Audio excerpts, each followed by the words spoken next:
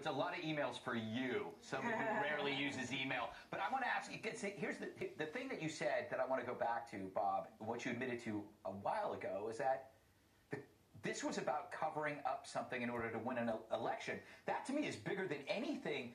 It's why you pushed the video, is to prevent people from saying it was a terrorist attack, which would have hurt Obama's credibility in the re-election.